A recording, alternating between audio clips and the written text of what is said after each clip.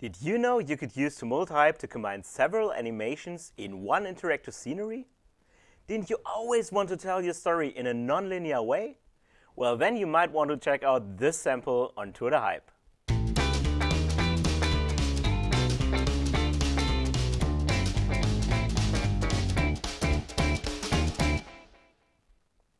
Whether you're telling a story or presenting facts, it's always a challenge to find the right balance between big picture and providing details.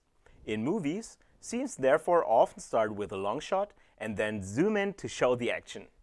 We can take it one step further and allow the user to control the zoom through interactivity and nested animations. Here's an example.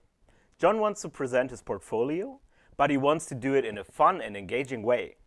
We therefore created an interactive scenery in which the user can decide if he wants to know more about John, his work, or his cat Paula. Creating such a scenery is pretty straightforward in Tumult. With this sample, you will learn how to create a zoom effect and combine it with triggered animations. So let's take a look at the project. The animations are nested in symbols.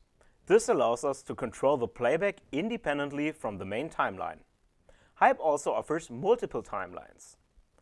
This powerful feature lets us create animation variations, for example, an idle state and an active state, and switch between them. Creating a zoom for the entire scenery is easy when you place all the elements in one group. You can then apply a scaling for the entire group to create a camera-like zoom. Using the multiple timelines in Hype again makes it super easy to create several zoom variations. Since these timelines are independent, we can use symbol actions to trigger the appropriate animation. All that's left to do now is starting the right timeline with actions, in this case on click. Let's take another look at the final example to see the result. As soon as the user clicks on a hotspot, the appropriate zoom timeline gets started, which again triggers the nested animation. This allows nonlinear storytelling without having to write a single line of code, and this concept, as you can imagine, can be applied to various occasions, so it's highly reusable. Well, I hope you enjoyed this little Hype sample.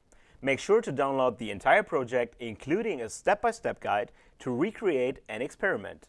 As always, all the assets and code snippets are 100% free to use. And don't forget to check out the other samples on tourdehype.com as well. So, happy animating!